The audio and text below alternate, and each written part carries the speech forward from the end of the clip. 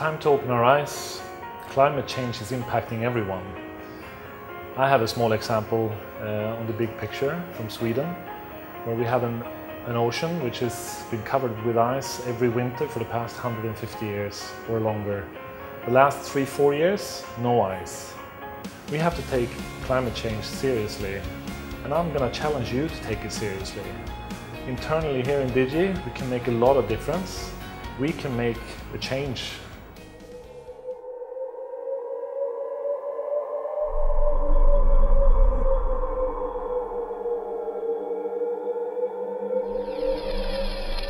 The world is getting warmer. Any change in the weather can affect the quality of life on Earth, including our little furry friends on the North Pole and the trees that keep our planet green.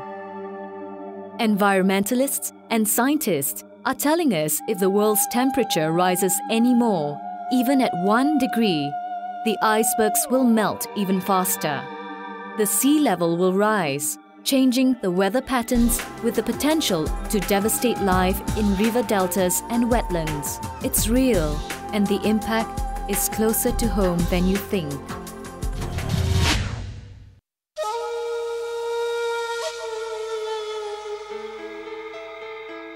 Back in 2006, over 70,000 people in the southern region of Malaysia celebrated their Christmas in flood relief centres. It was all because of massive floods that rose to 10 feet in some places. For days, it was raining heavily, causing the rivers to overflow. Many were caught off guard. 15 people died. Some major towns were totally cut off.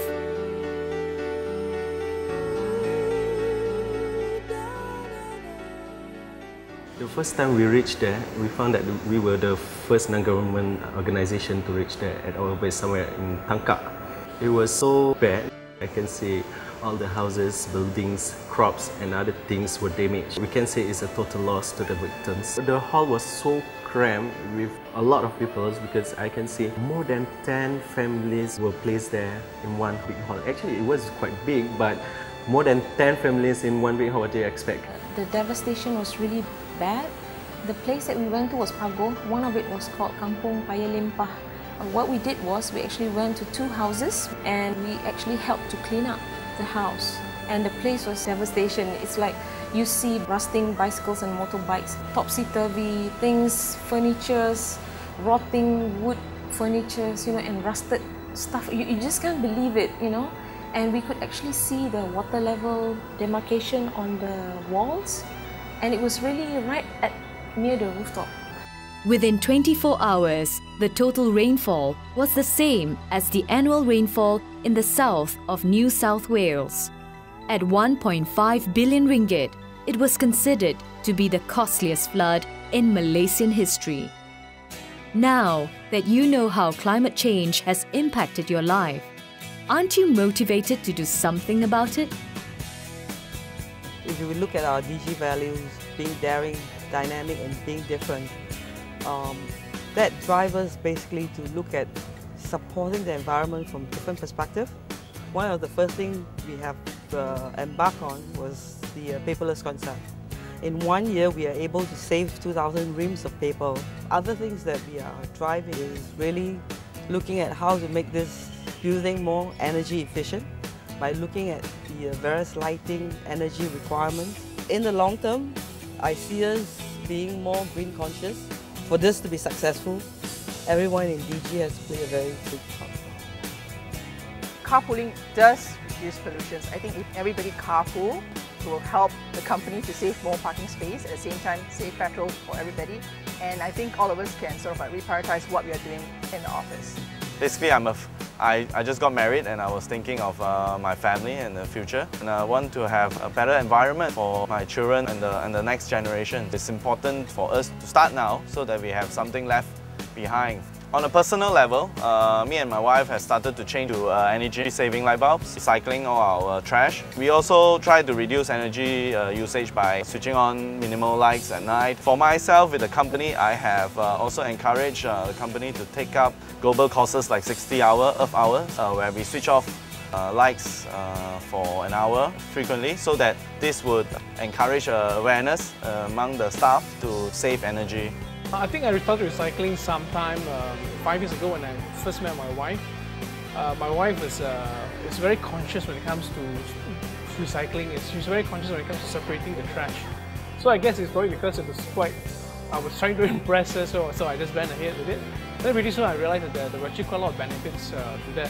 What happened was that my wife and me, we always separate our trash out. We separate the papers, we separate the tins, we separate plastics. And then what we do is that we put them into separate bags. So we thought that finding a recycling centre in Malaysia is easy because of all the awareness that people have been talking about. But we found that it's actually so difficult. Because of all the deforestation and the development that's going on in Federal Hill, just near Bangsar, there have been a number of snakes and huge lizards that have been coming around and basically going into the residential areas. And one, a cobra, basically came within 5 feet of where my daughter was playing one morning. And if you thought that a cobra was unseen in Bangsar, it's happening now. It's a real story. My neighbors face it. Their dogs have been catching a few of these snakes as well.